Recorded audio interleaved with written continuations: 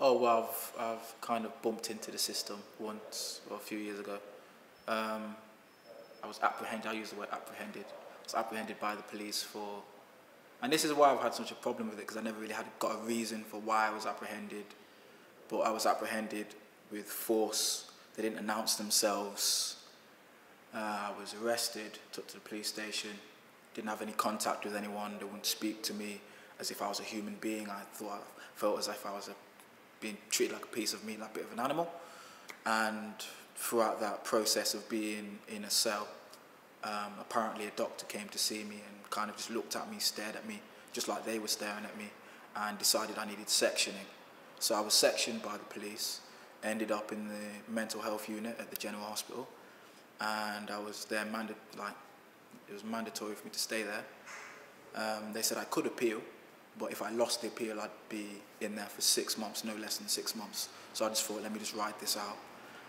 Throughout my time there, I was only there for 3 weeks, but it felt like a lifetime to me.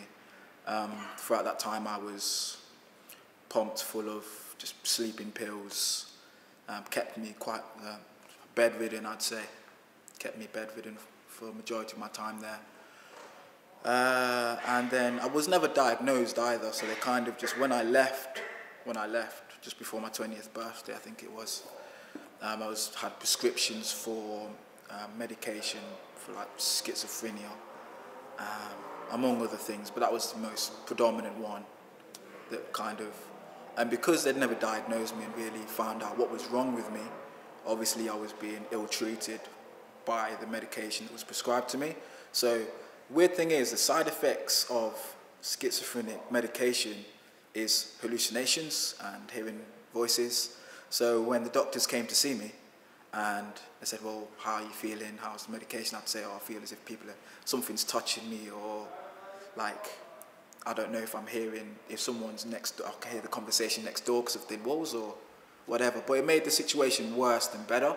And I think it would have been better if I could have got properly diagnosed, or if I was just handled better by the police rather than just being, oh, let's just section him because we didn't really go through procedure and we don't want that getting out. Let's just try and stick him somewhere where no one's going to listen to him.